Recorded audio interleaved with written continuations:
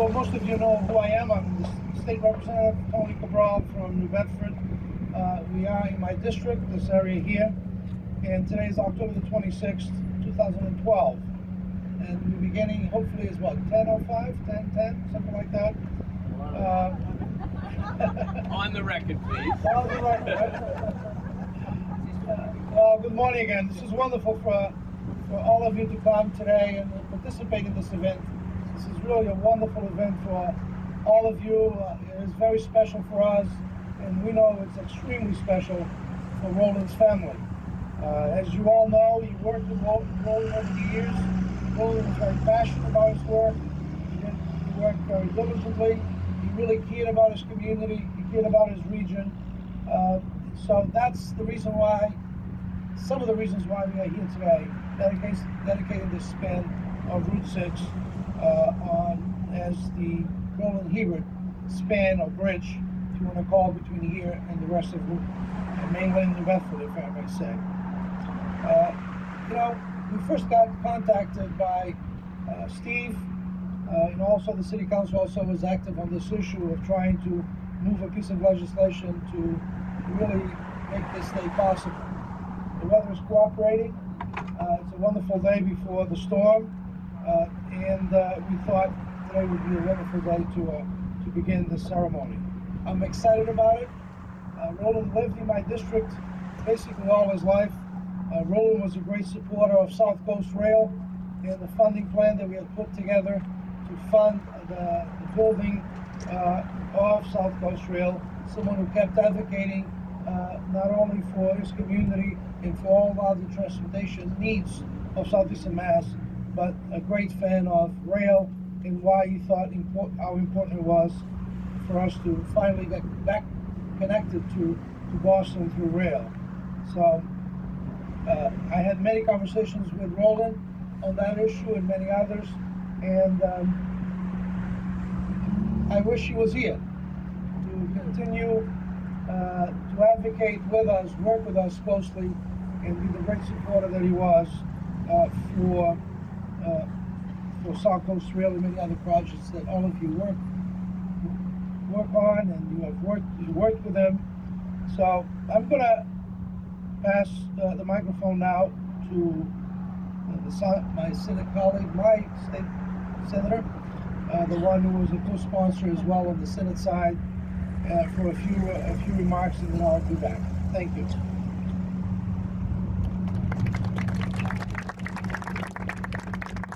Thank you, Tony. Tony is also my state representative, and we live a half a block apart, so we have to work together, even when we disagree, which isn't all that often, actually. But this was an honor to co-sponsor with Tony. I wanted to say personally to you, Mrs. Hebert, and to you, Pam, and to Christine, and to Robert, and to Yvette, and particularly to Olivia. And I don't know the little tiny guy's name, so, and Aiden, and he doesn't know yet that I'm going to speak longer than he wishes, but Olivia does. Christine started out in a conversation with us and said, I'm going to lighten the moment, so she gave us the opening to do the same. And I was thinking, when I was reading through all of the stuff over the years, all the great work Roland did, I've known him for many, many years, like all of you here. I was thinking of his colleagues like Steve Smith and the planning folks at SRPEDD, thinking of Dave Kennedy and those that spent a lot of time with Roland. But then I thought about it. No one wants to plan their ending, and certainly no one wants to lose a son, a husband, a brother, a grandfather, father at 66. And it's, you know, I guess it lightens it up if you say, well, if you were going to go, how could you go in a better place than doing your passion over 300 dives? Can't think of a more interesting place than Fiji. But then I thought, how could we do this to Roland? Every time that bridge is stuck, and every time it is open for 20 minutes, they're going to say, who is this Roland Hebert guy? So on a serious note, though, I can't think of a better way to honor a man who spent his entire life making this region work better. This, of course, retaining the history of this bridge has been a planning nightmare. As Tony mentioned, I can't think of a project that we have done together. Remember, we go up there every day thinking, how can we get an extra dollar for this region? And frequently, because of the priorities in economic development, it is transportation or infrastructure. So most of the work we've done, we rely on people like Roland and the staff at SRPEDD and the city planning agencies to actually implement the work that we do on Beacon Hill. So that means we spent hundreds of hours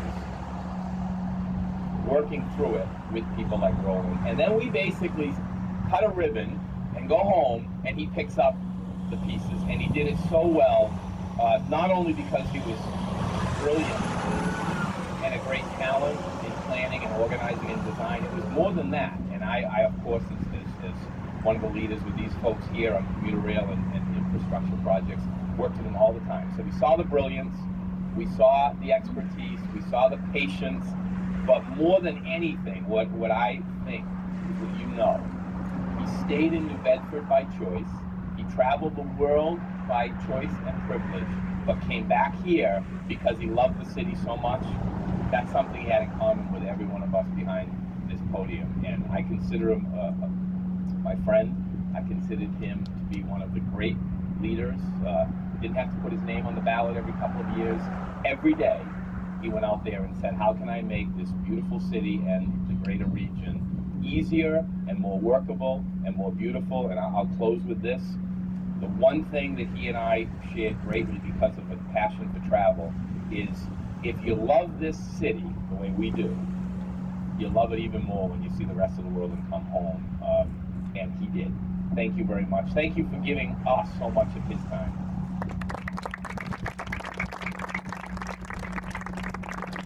Thank you, Senator Montigny. Always eloquent, always difficult to follow him, right? But he's a great partner in the legislature, and a great friend, and a great neighbor, by the way.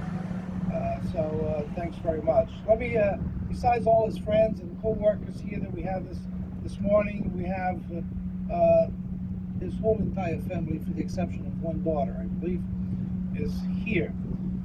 So we have with us Pamela Hebert, his wife, Hilda Hebert, the mother, Roland's mother, Robert Bruce Hebert, his brother. We have Christine Sleeper, his sister, and with us we have also one of his daughters, Yvette Inger. She's here, and the other daughter was not able to be with us, and that's Rayanne De Silva. For a few words, we changed slightly the order. We thought it would be interesting to have someone from the family up front tell us a little bit more about Roland, especially those little things that probably, after all these years of working with Roland, we didn't know about. So I thought it was always nice to go up front. So for a few words on behalf of the family, his sister Christine Sleeper.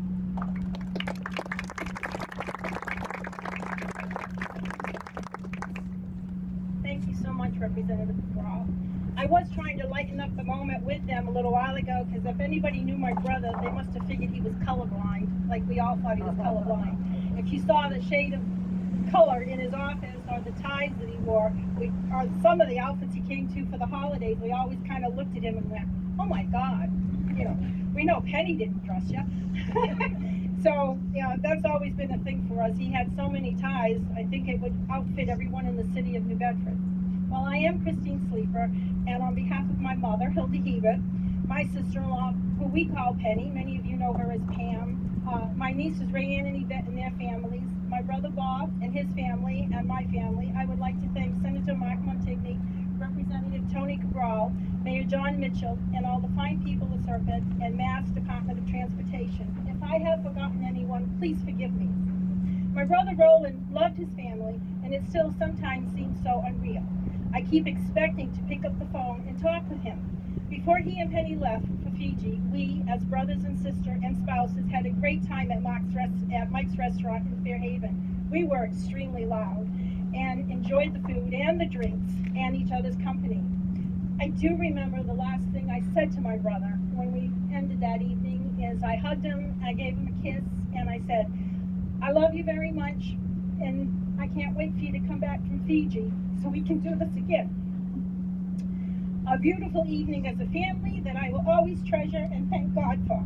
The memory always brings a smile to my face and warmth to my soul. My brother loved this country, serving it as an ensign in the United States Navy. I so remember being in high school and worried about both my brothers serving in the military through the Vietnam War. God kept them both safe. It seems we are a military family of sorts, with our sons and our past sons serving and protecting our beloved country in the branches of the Navy, Air Force, and Army. I have two sons who are lifers, one in the Navy, he's a chief in the United States Navy, another son who is in the Air Force as a master sergeant, and I have a godson who's in the Army, so we do love this country and we're proud of our family for protecting it. My brother always wanted to be a part of the inner works of the city of New Bedford in some way or other since I can always remember. He was committed to doing the very best for New Bedford and for Massachusetts. My brother loved his job and respected, admired all of those who worked for him, so I thank you for that. He really did admire and respect all of you. His desire was to see and assist with the continued growth of our Commonwealth, and especially Greater New Bedford. It is a great honor you have bestowed upon us and my brother, and I thank you deeply from the bottom of our hearts.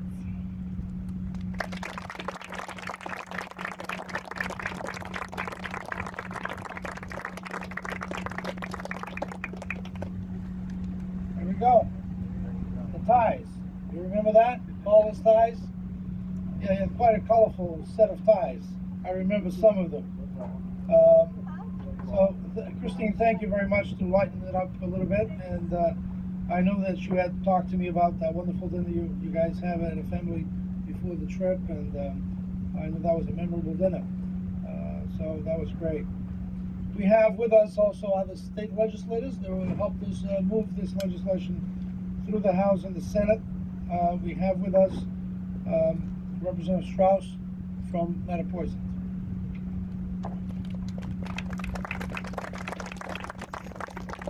Just briefly, I wanted to add a few things because it was my privilege to get to work with Roland quite a bit when I came into the legislature 20 years ago. And I wasn't sure what I would try and say today, but one of the things that impressed me in the few minutes before things started was to see how many people are here, and they're municipal officials from all over Plymouth, Bristol County, state officials, federal officials with Federal Highway, the planning community. It's just a diverse group of people. And it makes me realize, as much as I got to work with Roland on projects affecting my towns, and of course on the efforts for commuter rail, he worked with a lot of different people. So while pretty much everybody standing out here and look around at each other, we all knew Roland, we all don't know each other. But as you look around, you realize the extent to which he touched so many different people. And I have an ear for some of the euphemisms people are using today to describe his demeanor, because he could work with you, that's fine. Like a lot of people, he found people agreeable who agreed with him. But if you didn't agree with him, I guess the word I would use is, and I used it earlier, is he could be grumpy. And I see some other people agree. But you take that in the best way, because he would then redouble his efforts and convince you to come around, and he would never stop working. And so for those of us who continue to serve in the legislature, or specifically focus on issues of transportation for our region, we have a lot of unfinished business, and one of the people we can do it in honor of is Roland, because there's so much work that he's put in our hands that we still rely on these projects and being advocates. So this is a great thing. It's not enough, but it's still a great thing to do in his name, and for the family members who knew him best. We're just proud to have a chance to share this moment with you. Thank you very much. Thank you, Bill. Now for a few remarks, Representative Keiko Orrall from Lakeville. Thank you, and it's an honor to be here today. I am one of the ones who did not know Roland, and I'm new to the legislature, but one of the first things that one of the meetings that I had was with SRPEDD, and they spoke so highly of Roland Hebert. And as they told me stories and they told me of how hard he worked, I knew that I wanted to be here today, and I am honored to meet the family. And I think it's great that his first great-grandson is here, Aiden. And I think that as people who didn't know Roland Hebert come up to this bridge and they're waiting to cross, they'll be honored as well that they have a citizen from New Bedford who has given so much to the city and given so much to the community. So thank you so much for the honor of participating. Thank you, Keiko. For some remarks as well, the Mayor of the City of New Bedford, Mayor Jon Mitchell. Thank you, everyone. I wanted to pick up with something that Representative Straus said a moment ago, because it really does bear emphasis. You know, Roland touched a lot of lives, and you know, as I look out at the crowd, I see state officials, I see city officials, Rosemary Tierney, Ron LaBelle, Steve Smith, David Kennedy, people that worked with him on numerous projects over time. And I just direct this to the Hebert family, Pam, Mrs. Hebert, Christine, and Robert. Savor this moment. If you take a look, and I hope at some point during the ceremony you turn around and see all these people who are gathered here right now. I mean, it is pretty remarkable that you know, all these people were touched one way or another by your son, and it really speaks to the kind of impact and the kind of service that he delivered to the city of New Bedford and to the region generally. I want to commend Representative Cabral and Senator Montigny for their work on the bill, and as well as the work of the other state reps, Rep Straus, Rep Markey, I know supported the bill, Rep Orrall and Rep Pizzera supported the bill. The City Council was extremely supportive of this happening today, and for good reason. You know, I didn't get a chance to work with Roland. I knew him on a personal level. I really enjoyed his company. I really enjoyed his thoughtfulness. Your son was a whipped, smart guy who had New Bedford at his heart all the time. And the thing that I am most impressed with, and from my standpoint, perhaps one of the most important parts of his legacy, is he was unyielding in his commitment to the standards by which New Bedford should be treated. In other words, that what was might have been good enough for New Bedford in the eyes of some people in Boston or elsewhere was not good enough for him. And I think that's something that we all should take away from this ceremony, that this is a wonderful, wonderful city in a wonderful region that deserves the very best, and that's what Roland expected. Whether it was bridge projects of South Coast Rail or projects within the city, he knew that this city deserved the best. And we, the city, we, the state, the federal government, the government generally doesn't name prominent landmarks like the New Bedford-Fairhaven Bridge after just anybody.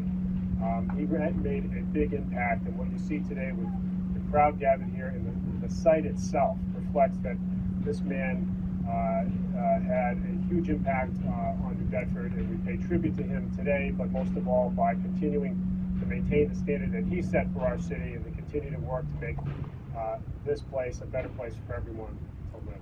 So thank you very much for attending today.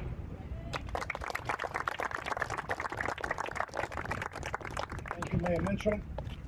And for some remarks, someone who worked very closely with Roland, who knows him very well in the workplace, besides being a good friend of Roland, Steve Smith, Executive Director of SRPEDD.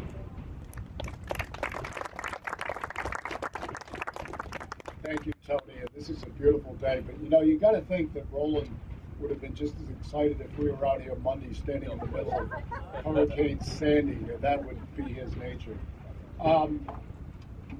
I worked with Roland for 30 years and about 40 hours a week, and many of the people here certainly did that. But to those of you in the family, you knew Roland a lot longer, in a lot more intimate way.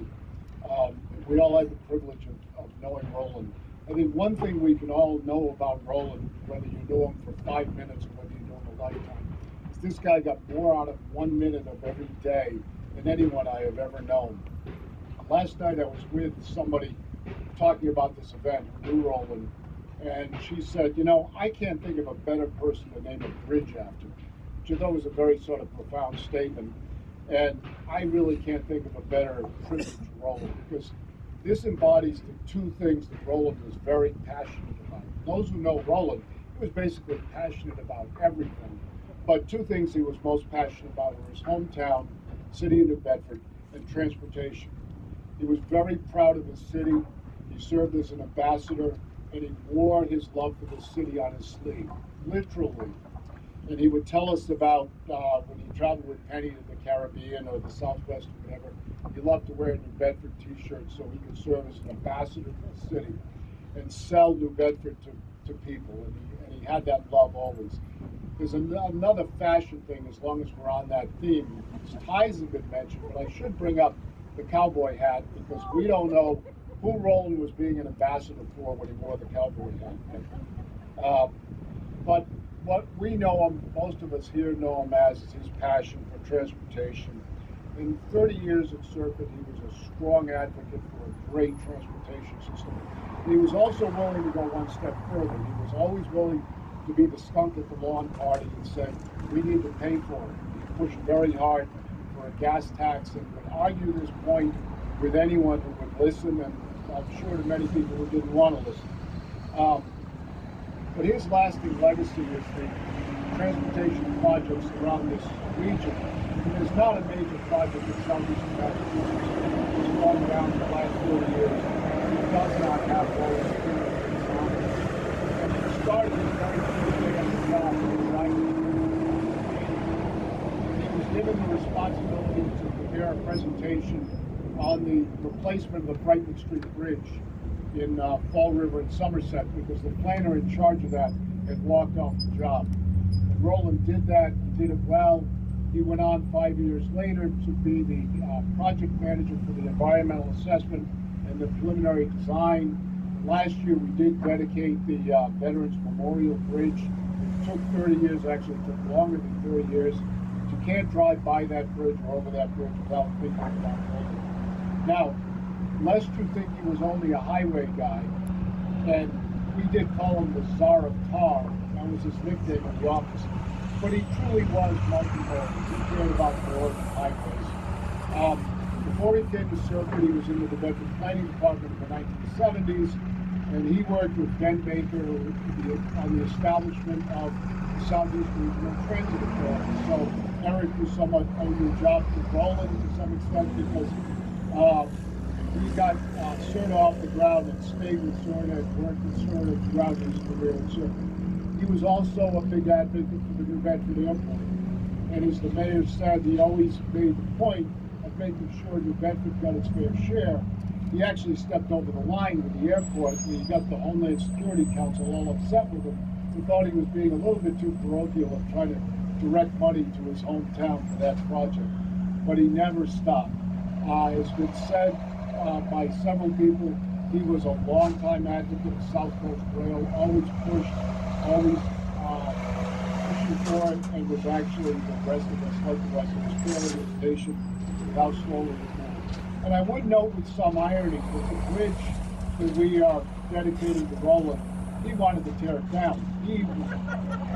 Roland was a big advocate for a new New Bedford Fairhaven Bridge, and someday if that happens, we could have a rededication ceremony and pick up the sign and move it. But as a co-worker, a couple of things I'd like to share about Roland on behalf of the staff. First of all, he was very opinionated. He was actually contrarian at times. He was great fun. Christmas parties all around revolved around Roland's antics. He was extremely knowledgeable. He was willing to share that knowledge about the region, about transportation, and he was a leader who inspired the staff, and that's really important. And finally, he loved to stir the pot. He always loved to stir the pot. We miss Roland every day as friends, as colleagues, as users of the transportation system. But we can take some comfort in the fact that we have a better transportation system because of Roland. And I want to thank him for that. Thank you.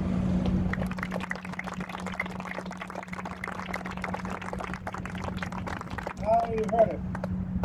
Representative Straus called him grumpy, but there's a lot more to Roland than just being grumpy. He was very opinionated, and he was. Just a few quick recognitions. We have Jason here from Chris Markey's office, Chris Markey. Thank you, Jason, for joining us.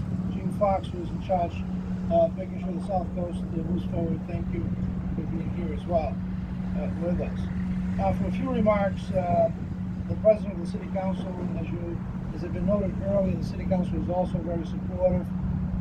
Steve Martins, the President of the City Council, actually filed a motion to support this legislation along with some of his colleagues. So for a few remarks, the President of the City Council is Steve Martins.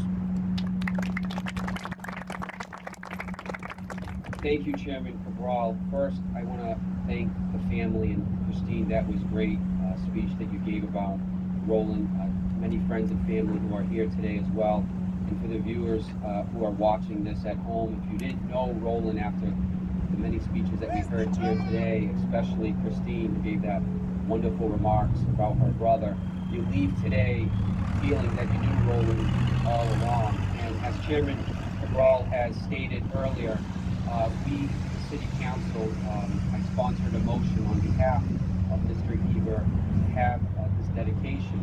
And as you know, it passed unanimously to reach our legislators. But the funny thing is that even though Roland is not here today, I have a funny feeling that Roland is still working his magic up there and advocating on behalf of all of us. Because the City Council, as you know, we file hundreds and hundreds of motions a month on behalf of our citizens, our constituents, for a better New Bedford. And this was one piece of legislation on behalf of the council that we filed to have this dedication, that within weeks our legislators behind us filed a motion, had it going, signed it, and said, hey, we're working on it. We're working on Roland Hebert. Only if we could get the rest of the 100 motions signed by our legislators and move some other stuff along, that would be great. But that, yeah. It was a rare good idea. Rare good idea. But let's give that credit to Roland Hebert up there, who, even though he's gone, he's still with us. He's still advocating for us here. He has a very special interest, as you know, for the viewers who are watching this at home, for our transportation, for a better New Bedford. And Chairman Cabral has said it's too bad that he's not with us, but he's smiling up above right now at all of us, and probably taking credit for this sign that's here today and saying, even though I'm gone, fellas, I'm still up above advocating on behalf of the city of New Bedford, a city that I love. And the city councilors know that. We have filed several motions on behalf of Mr. Hebert, and that's the thing that we love to do.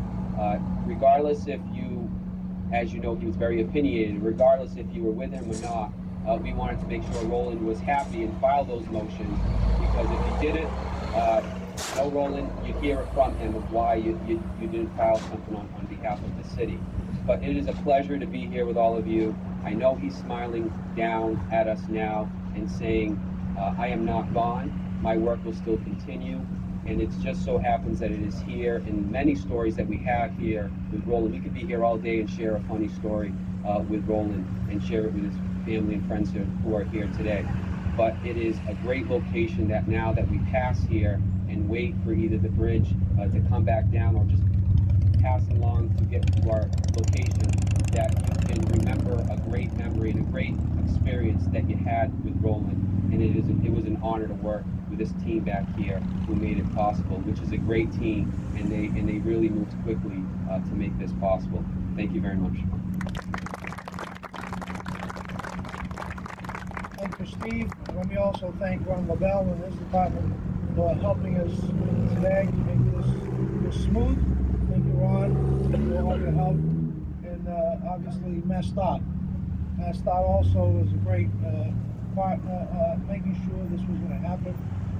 They worked quickly. Not all the time, at least at this time.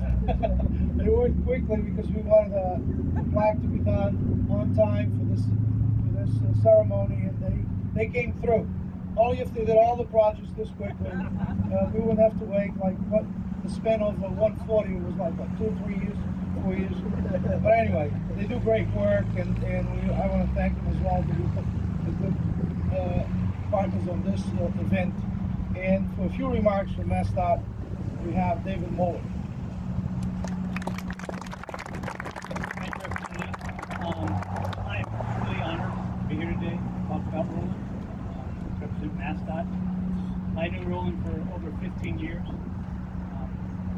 He was both a wonderful ally and at times a wonderful adversary. Some of my best memories were actually when we disagreed. He was passionate and fun and intelligent and never gave up. And I think that's how he's known at MassDOT today.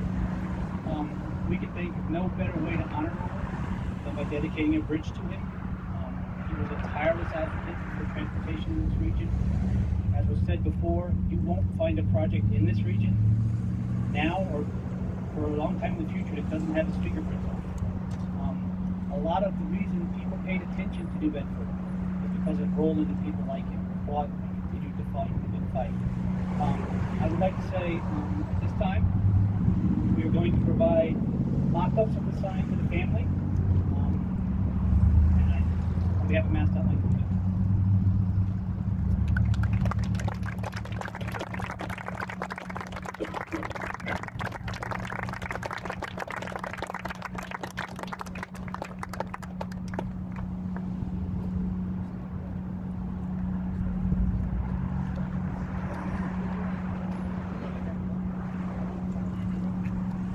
For some closing remarks, Senator Montigny. I know, you've heard enough. We're going to close just by once again saying to you, Penny and Christine and Yvette and Mrs. Hebert and Robin, thank you. And I can't emphasize enough how appreciative we are to the staff. Confirm that again for when you were tired of Roland at the office, you sent him out among us, and it was, as the gentleman just said from the Department of Transportation, it was actually more fun in disagreement than in agreement. So without further delay, Tony and I are going to present a copy of the law and then ask that anyone from the family who wishes will join us so we can reveal this great artwork, this sign. And I will close by saying that although naming a bridge after such an amazing guy perhaps seems less significant than deserved, we tried to rename a Caribbean island and failed. So we decided that if this bridge has been unnamed for this many decades, in and of itself, it's pretty significant, and it deserves a name as wonderful as Roland Hebert. Thank you, Senator. Sometimes the legislature can't, we believe we can name almost anything, but not an island yet. We do have here, and I'm going to present to Family Hebert, a copy of the actual law.